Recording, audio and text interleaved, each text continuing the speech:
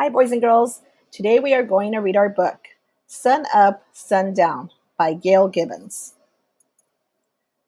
Look at that beautiful sun. Here's the title page, Sun Up, Sun Down by Gail Gibbons. The sun wakes me up. It rises in the east and shines through my window.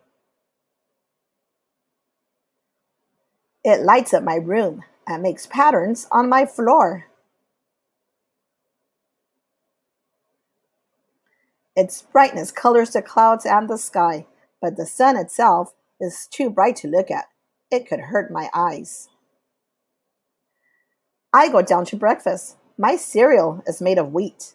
My dad tells me the sun made the wheat grow. He says the sun gives power and energy to make plants and trees grow big and tall. It is summer. Because it is hot, I don't need to wear a coat or sweater today.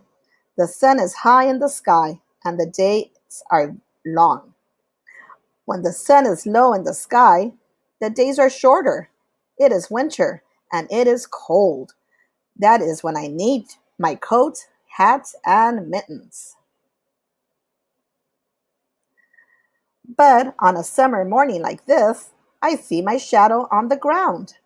The sun is behind me in the east. When I move, my shadow moves too. It points west.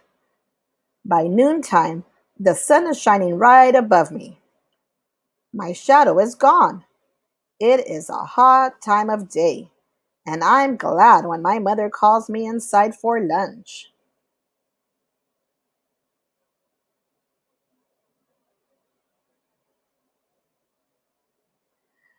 While I'm eating, I ask my parents a question. How far away is the sun? My mother tells me it is very far away, 93 million miles from our planet, Earth. She says it is a very big star. It looks bigger than the other stars because it is closer to us. My dad says the sun is a ball of very hot, glowing gases. It keeps our planet warm. He says our Earth would be dark and very cold if there were no sun. It would also be empty. Nothing can live on it.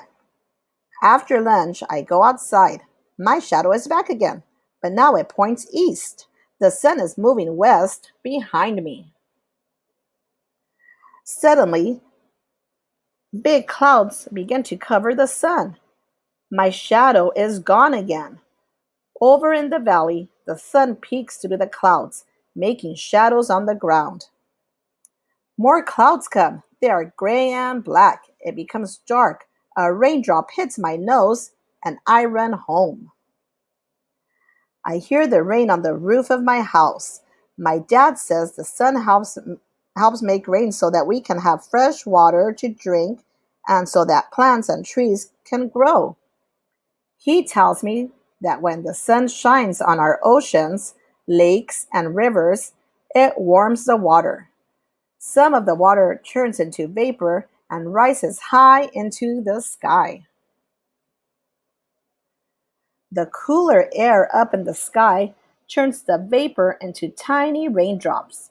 Clouds are formed. The raindrops float higher up into colder air. They become bigger and bigger. Finally, when the drops are heavy and big enough, the drops fall and it rains. Soon, the storm clouds begin to drift away. Although it is still sprinkling, the sun appears once again and shines through the raindrops. I see a beautiful rainbow. My mom says the light of the sun shining through the raindrops makes the rainbow. She tells me the sunlight looks white, but it really isn't. It is made up of many colors. When a beam of light shines through a glass triangle called a prism, the beam of light is bent.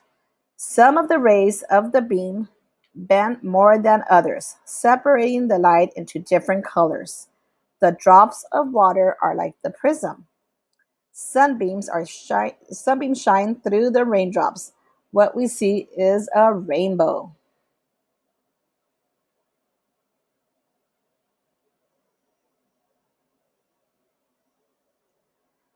When I go outside, my shadow is long and skinny. The sun is setting in the western sky. It is getting cool outside. The sun is leaving for today, and the sky is getting dark. My dad tells me the sun will shine on the other side of our planet while I'm asleep. He says the earth spins round and round and makes a complete turn once every 24 hours. When our part of the earth faces the sun, it is day. When it is turned away from the sun, it is night. It is night now. The sun is down. The sky is dark. It's time to sleep.